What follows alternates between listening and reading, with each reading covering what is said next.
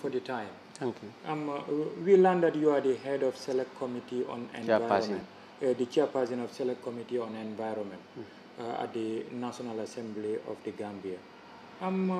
We've seen what have unfolded in Faraba, and we learned that your committee paid a visit prior to the incident on a fact-finding mission, and later on you ordered for the temporal closure of the site till negotiations are done. Can you brief us through what efforts your committee have been doing prior to this heartbreaking news that unfolded yesterday? Okay, thank you very much, Mr. Kande. Yeah. Okay, thank you very much, Mr. Kande, for granting this interview. Just to take you back to the genesis of the matter, it may interest you to know what obtains in Faraba vis-a-vis the happenings that we are having now as a nation. In fulfillment of Section 109 of the Constitution of the Republic of the Gambia, committees of the National Assembly are entitled to embark on what we call oversight functions to various institutions, departments, or places under their purview. And Faraba Banta mining site is not an exception. It falls under the purview of the Environment Committee. So as a result, we had unpleasant news about Faraba Banta, that there is a certain contractor who has been issued license and is about to embark on mining at the site. And as a result of the mining that is purportedly about to take place, is going to impinge on people's livelihood. So as a result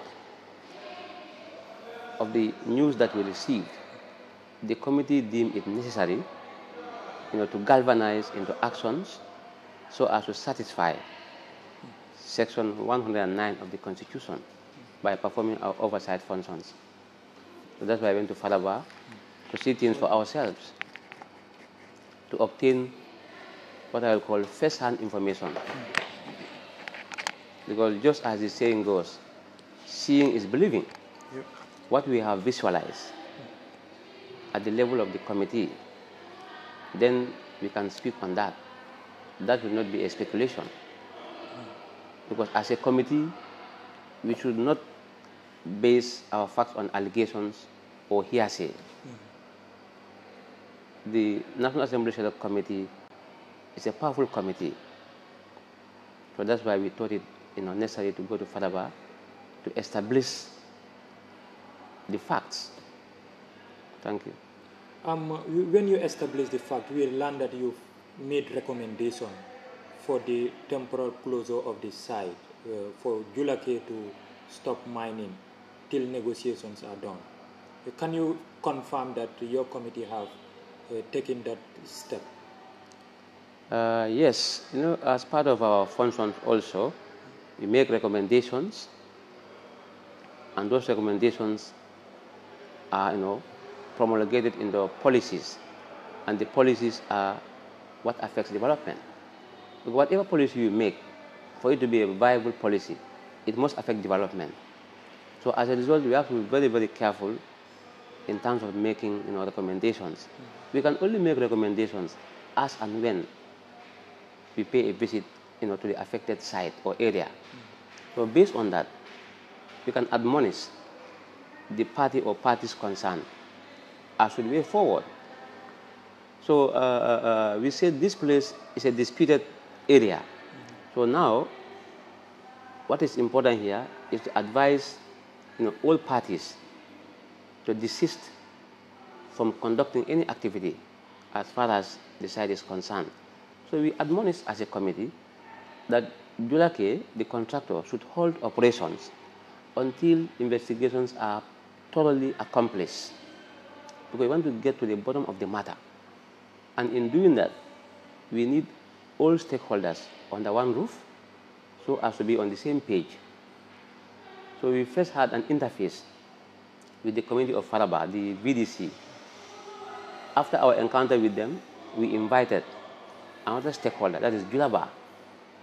We had an interface with Julaba also in the National Assembly here.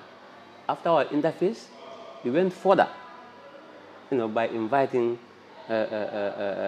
geology officials so as to get a balanced story. So after our consultation with geology, on the 14th of this month again, we also invited PS, Minister of Petroleum and Energy, together with Mr. Cham and Mr. Jao. Those are geology officials, in order to brainstorm more so as to acquaint ourselves with what obtains at Faraba Banta before any decision is made. But we are yet to see National Environment Agency, that's the NEA. That's why we told them to wait until we finish our investigation, because NEA is a major stakeholder. We could not make decisions without exhausting all our stakeholders.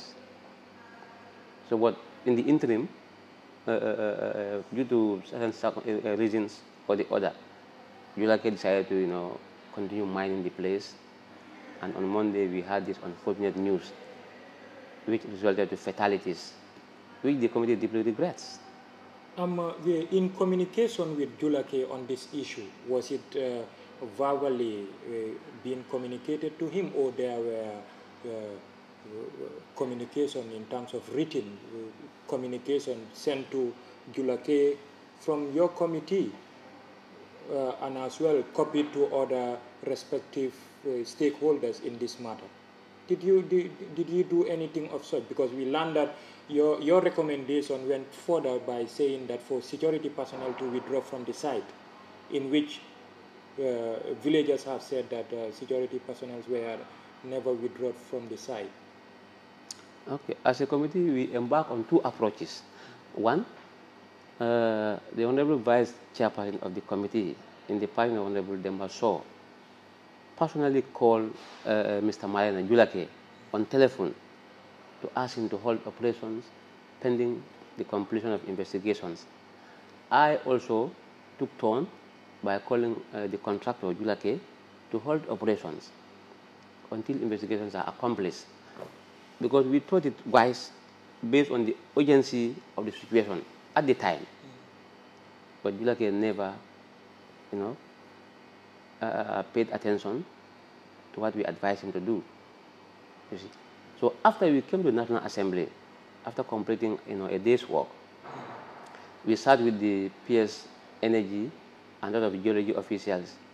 We still impressed upon them to maintain peace and order. We told them that we are going to write to the Land Ministry, that is Energy, for onward delivery to Julake, so as to hold operations until we are done with our investigations. Was that done? Yes, we met on Thursday, on the 14th. The feast was approaching on the 14th. I think we finished meeting around 3:30. It was approaching closing time, official closing time. So the letter was drafted. So Friday was the feast, isn't it? Friday was the feast. Nothing could be done on Friday. The weekend came. So the letter was overtaken by events. Do you feel disappointed, Julake not honoring your verbal communication with him to temporarily stop mining from the site? Do you feel disappointed? Yes, as an oversight institution? Yes, we are not happy, because as a committee of the National Assembly, we are a powerful committee, and the committees of the Assembly are vested with powers of a High Court. The same powers that the High Court enjoys, but the same powers the committee enjoys. So when we ask him to stop operations, he should have respected. He should have respected. But due to circumstances best known to him, he flouted our instruction, which in itself is a contempt. Because some villagers said, in as much as National Assembly have recommended for the temporal seizure of mining from the site. That's what led them for them to go to the mining site and put a force for Julake to stop. That led to this. No. As a committee, we just advised Julake to hold operations verbally. When we came here, we drafted letters, but for Ministry of Energy to receive those letters, it was overtaken by events, like I told you, the quality, the feast, you see. Imagine, Thursday we met, Friday was quality. We can't do anything. Saturday was weekend, Sunday was weekend, you see. So Monday, the letters were dispatched to various agencies. Yesterday you visited this site. It led for you, the lawmakers, to suspend your yesterday sitting by visiting the casualties and at the RVTH, and later proceed to Faraba. What you've seen in Faraba, can you take us through? Yes, for the simple reason that we suspended or adjourned the sittings, that goes to say that we have the interest of the masses at heart. And in view of the current happenings, so what we could have done is just to show solidarity to the affected community, because we are the mouthpieces of the people. We are here to serve them, you see. So whatever happens to them affects us, either directly or indirectly. So for the fact that we are here working on behalf of the masses, so when they have a problem, it means it's our problem. So we must take it upon ourselves, to see that that problem is redressed once and for all. That's why we deem it fit, to adjourn, only to go to Faraba to see things for ourselves, because we don't want to speculate. We are a committee.